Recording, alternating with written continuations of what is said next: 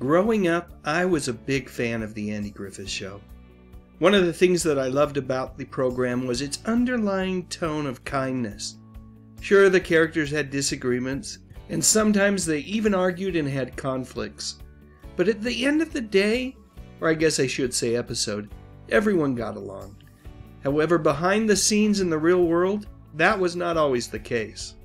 Hi folks, my name is Dave Sundstrom, and I'd like to share an incident that occurred during the filming of Mayberry RFD, which shed light on the strained relationship between two beloved actors from the Andy Griffith Show, George Lindsey, known for his role as Goober, and Frances Bavier, famously Aunt Bee.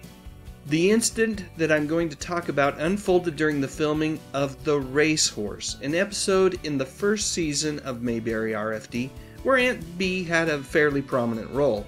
Frances would choose to leave the show, by the way, after that first season. Anyway, according to the website Showbiz Cheat Sheet, George Lindsey talked about a particular confrontation that happened on set at the racetrack, where his light-hearted banter, peppered with quite a bit of salty language between scenes, was met with stern disapproval by Frances. Her reaction, according to George, involved a severe scolding, which was then followed by an act that really affected him. She whacked him on the head with her umbrella, not once, but twice.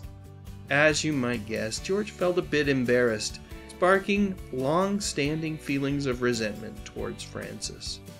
Ken Barry, who played Sam Jones on the show, also felt that Frances's behavior was a bit uncalled for, adding to the tensions among the cast members.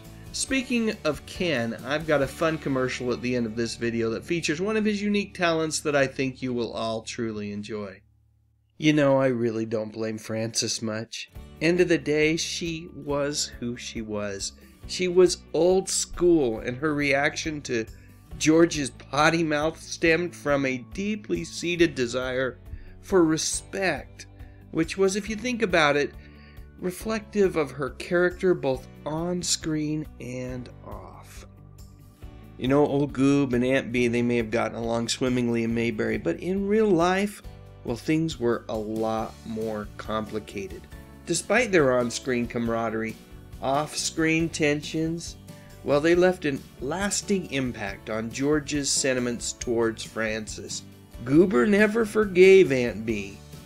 Those are George's words, not mine. Truth be told, Frances's impact on the Andy Griffith Show often went unrecognized. I simply can't imagine that program without her. I have to believe that her absence from the opening credits of the first 5 seasons of the Andy Griffith Show may have contributed to a long-standing feeling that she had that she just wasn't valued as much as some of the other cast members. And yet, her contributions to the show were many. She brought a sense of warmth and home through her character, an embodiment of the very heart of the show. She's the only television character that I can think of who could literally somehow rescue someone with fried chicken. End of the day, she was a comforting presence and was integral to the success of the Andy Griffith Show. Now, her homemade pickles, on the other hand, well, everyone in Mayberry could have lived without those. You know, you can watch the Andy Griffith Show as well as hundreds of other classic television shows on the Friendly TV streaming service, which offers over 40 channels of high-quality entertainment from decades gone by for just a few bucks a month. I truly believe that it is the best streaming value out there. I'll post a link to Friendly in the description section of this video. If you choose to click on it and try the service out, you'll be supporting this channel. So I guess you could say it's a true win-win. Speaking of support, I want to say thank you to all of my channel members who have clicked on that little join button and now have access to exclusive videos and live streams, as well as advance access to most of my videos before they are published. Their level of support is truly appreciated. And thanks to everyone else, yes, all of you who have stuck around long enough to watch the entire video. Each one of you are truly appreciated as well. Now, without any further ado, here's Ken.